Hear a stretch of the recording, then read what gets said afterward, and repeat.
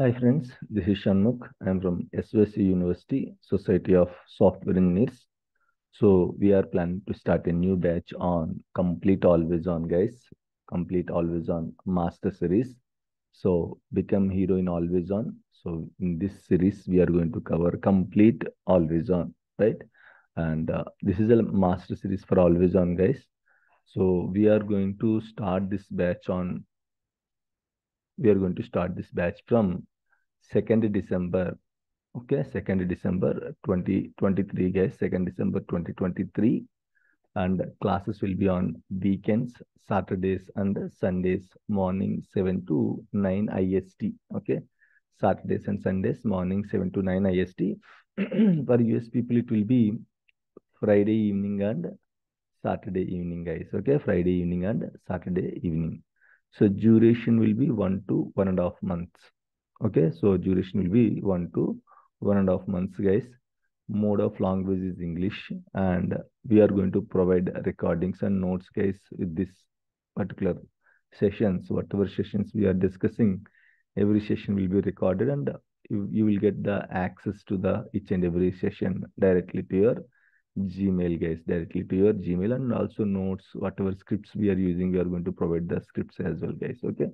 So what and all topics we are going to cover under this Always On Master Series, okay, or become hero in Always On, guys. Okay. So what and all topics we are going to cover. So what is there to cover for 1.5 months in Always On? Okay. So let's discuss the topics that we are going to cover. So we'll start with the introduction to Always On, guys. Okay. So first we'll start with introduction to Always On. Then we'll discuss the legacy architecture, like how database mirroring for high availability and how log shipping for disaster recovery will work. So we'll discuss those. That doesn't mean we are going to cover mirroring and log shipping. So we'll discuss how mirroring and log shipping will work for better understanding of Always On, right? And the Always On availability groups for high availability and disaster recovery. How Always On availability groups will work for HADR, high availability and disaster recovery. And we'll cover deployment planning and considerations like topology, guys, unit of failover, considerations for replacing log shipping for DR. Okay, how this is a replace for the DR. Okay, so we'll discuss those things, and we are going to cover quorum models. Okay, what and all different models are there in the quorums, and how the vote concept will work, node voting concept. Okay, we'll also cover node votes. Okay, and we'll cover Always On demo and configurations, right? So we'll start from the scratch, guys, completely. I'm going to show you from the very beginning, like first we'll create VMs and then setting up domain and then setting up the Windows cluster. Why? Because Windows cluster is mandatory for cluster for Always On. So we are going to set up Windows cluster. So that is also part of this class, and we are going to show you how to set up the Windows cluster and all. Okay, then we are going to cover different types of Always On. We have different types of Always On, guys. Okay, so traditional Always On, like a regular Always On.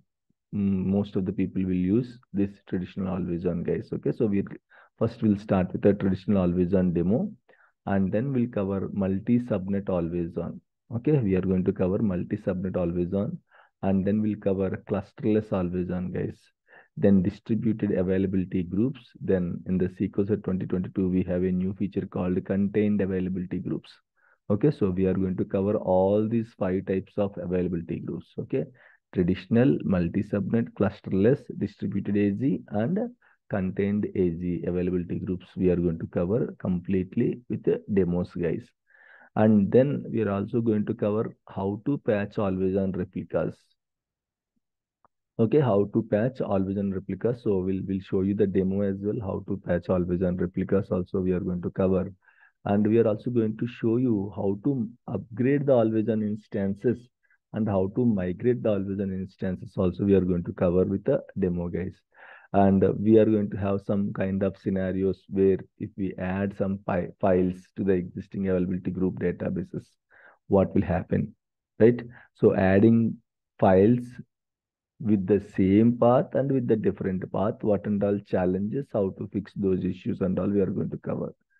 And then we are going to cover AZ database refresh activity, how to refresh an availability group database. Okay, so that also we are going to cover, and some options like setting up TDE. Okay, how to set up how to set up TDE on the availability group databases, AZ databases, and what and all challenges we'll face while setting up this, how to overcome the challenges after setting up the TDE, and the best practices of TDE on always on. We are going to cover. We are also going to cover CDC, change data capture, right, on availability group databases, guys. And table partitioning is also an important feature. So that also we are going to cover on the availability group databases. And setting up the replication, sometimes in some organizations, people will use combination of AZ and replication.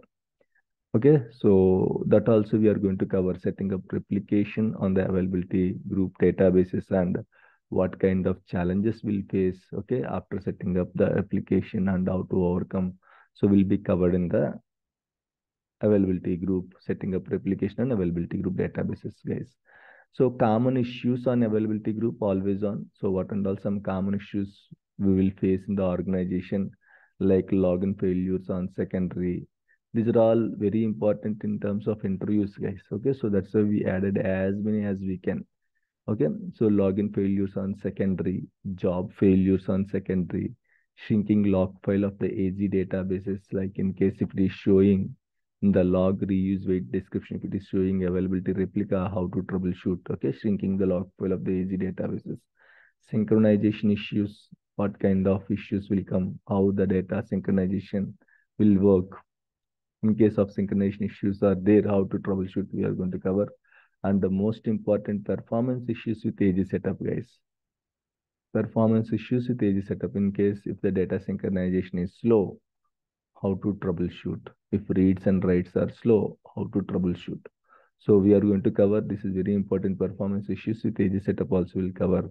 And configuration failures, we are going to cover, fail to add database to the always on. Sometimes we'll get this error, that also will cover. And failed to create listener. Okay, while creating listener, what kind of challenges will get it?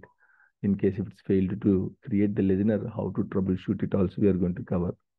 And we are going to cover always on performance internals and troubleshooting. Okay, performance internals and troubleshooting also we are going to cover, like how always on synchronization works in synchronous and asynchronous replicas.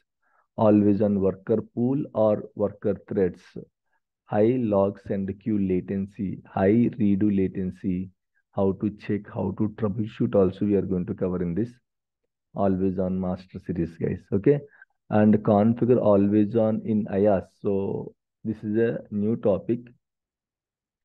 So how to configure always on in the IaaS environment, in the cloud, Azure cloud, guys. How to configure always on in the IaaS environment, and how to set up the listener in Azure IaaS. So which is act as load balancer. So this also we are going to cover completely, and we are going to show you the demo as well. Apart from that, we are going to cover the common interview questions that we are going to get it from the AZ. Okay, from like 5 years to 10 years, 15 years also you can mention. I mean to say 5 to 10 years or more than that also you can mention. Okay, you can mention this interview questions on AZ. So we are going to cover best practices with AZ. Okay, what and all the best practices. Okay, best configurations we can set up on the AZ. So that also we are going to cover. And the extended events, guys. Okay, we are going to cover extended events. This is like extra topic. It's not part of AZ, but again, okay, so there are some areas where generally we don't get enough information from the Google, and also we are going to cover these extended events also, okay, in this always on master series. And query store, some of the features like query store, how query store index will work. So that also we are going to cover. And some DMVs to troubleshoot always on, okay, to check the always on performance and all. So some DMVs for always on also we are going to cover, guys. So like total 24 topics, right? It will be more itself, like while discussing, we can add 1 2 topics. For example, if you have any other things related to the always on, let us know. We are going to add that as well. Okay. So this is how we are planning an always on master series, guys. So very important, like we are going to cover this complete sessions in 1 to 1.5 months we are expecting. So it will be like more than uh, 25 hours of training, I'm guessing. So it will be definitely more than 25 hours of training.